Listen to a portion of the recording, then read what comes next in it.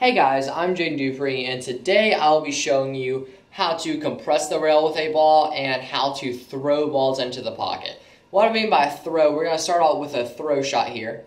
So let's say we're in this situation right here where we need to pocket this 9. We've played a bad positional shot. This usually comes up because of positional errors, or your opponent leaves you in this position if they miss a 9 and leave it hanging or something. But this ball cannot be cut into the pocket just because of the layout. It's not a cuttable ball. Now, you could use a bunch of left spin, come off of this rail, and have the cue ball spin into it. Or if you don't feel comfortable with it, you could kick up table and try to have your cue ball come back and make the 9. But again, that is a tough shot, and you could easily sell out there. So the shot that I'm going to show you is actually very simple. It does not take a lot of practice. It has a really simple concept. So the shot I'm going to show you is throwing this object ball into this corner pocket using a bunch of right spin. Now whatever spin is on the cue ball, the opposite spin is transferred to the object ball. So if I want this ball to go left, I need right spin on my cue ball. So right spin, how much right spin do we need? Just a little bit of right spin. Don't overkill your cue ball with too much right spin. You see where that 3 is? That is where we are going to contact our cue ball. Just a tad bit of right spin. It's some outside spin. I'm going to show you the shot from a bunch of different angles. But this is not very hard. You got to hit it pretty full in the face. Maybe just a touch on its right side. But hit the ball fairly full with a good medium hard stroke. I like to shoot this with a medium hard stroke. It just helps me pocket the ball, I find. But you can shoot this as soft or as hard as you really want. Don't shoot it too soft or too hard. If you shoot it too hard, it could rattle the pocket. So it could hit this rail and kind of go around. The ball's going to go off of these 2 rails and into the pocket. It won't go directly into the pocket, so you need to hit it slow enough to where it will go in, but hard enough to where it doesn't hang in that corner. So here's the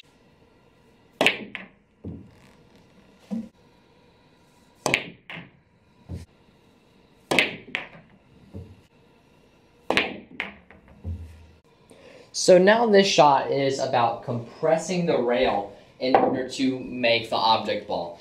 Now let's say this ball is over the side pocket and it's on this rail right here, and we cannot cut this. Now only shoot this if the cue ball is fairly close to your object ball. You do not want to shoot this. You don't want to shoot this if your cue ball is way back here. It's a lot harder shot to control and to make, so we want to shoot it if it's fairly close. Now what we're going to do is we're going to aim to hit this 9 ball to where it pushes through the point of this pocket. This point can actually be compressed. If you take a slow motion camera and film a ball going into a rail, you can actually see the rail kind of bends and then rebounds the ball back out. It's a really cool thing to see. Search it up on the internet.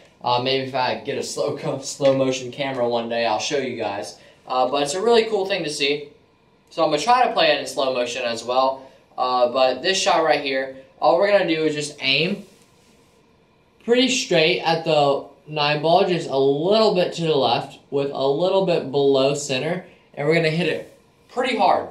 We don't want to hit it as hard as we can because the 9 ball could fly off the table. The 9 ball could go into the pocket, hit off the back, and then spit back out, which is very common on like diamond tables or gold crowns. That's a common thing that can happen. So watch out for that, especially if you're playing on one of those like tight tables. But this shot right here is something that comes up very often. A lot of people don't want to have to cut this. So like instead of pushing it through the rail, they'll try to cut it down table, but you hit this point right here, which makes this shot so much tougher. But compressing this rail right here is actually very simple. All you gotta do is hit hard, a tad bit below center on the cue ball, not too much. We're hitting about right in between the 2 ones. So right below center, right here, is where we're contacting our cue ball. Hit it fairly hard, and here's the shot.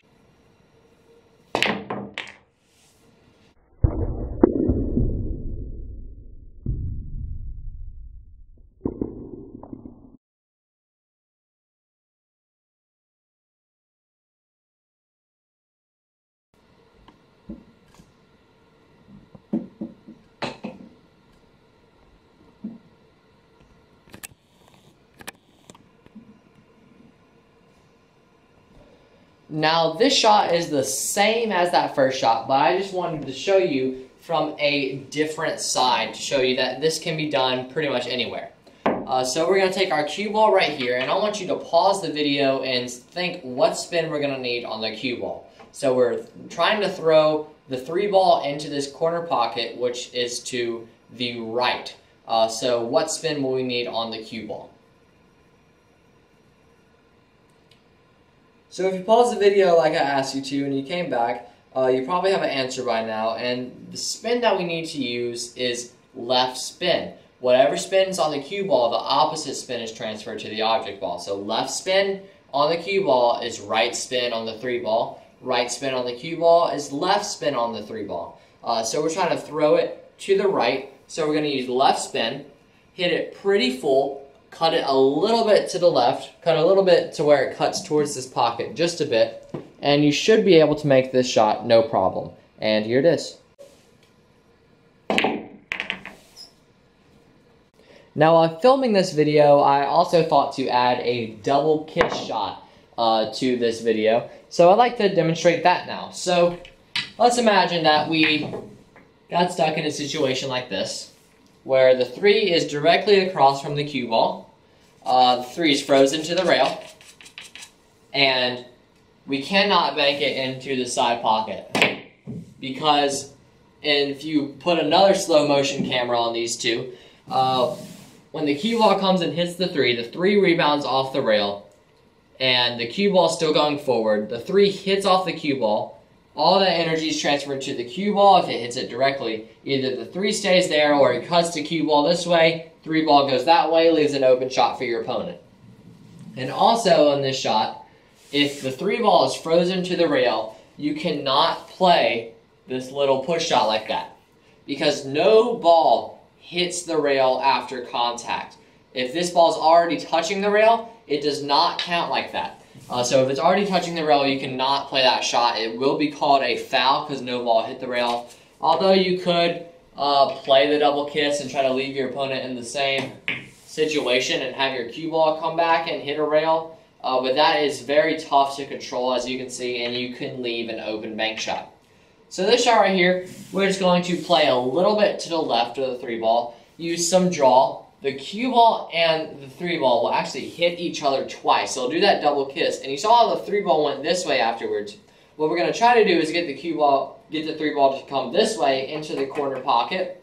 But the reason we're using draw is it's kind of a two-way shot. So if we draw backwards off of this rail and end up with our cue ball down on this side of the table, if we miss this 3 ball, it'll end up on this side of the table, most likely on this short rail. So then we'll leave our opponent with the same shot that we faced, but going across all 8 feet, 9 feet, or 7 feet of table, or if you're playing snooker, 12 feet. But you'll leave them a tougher shot than what you had, most likely, unless you just hit it completely wrong. But we're just going to hit it with some draw, cut it a little bit, cut the 3 ball a little bit this way, but still enough to get that double kiss, and that should put a little bit of top on the 3 ball, and it should just follow right into that pocket. It's really a fun shot to watch. And here it is.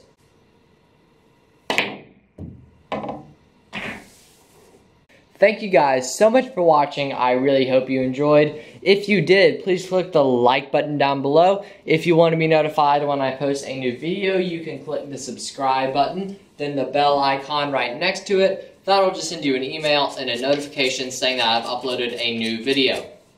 If you are interested in improving your game, I'd like to introduce you to a product called the iCue training ball. This is the ball that I referenced to every time I showed you what spin I was using. And as you remember, it has different contact points on it that are used in every pool game, different common contact points. So what it does is, let's say we're trying to hit directly in the center of the ball. So we have a marking for center here.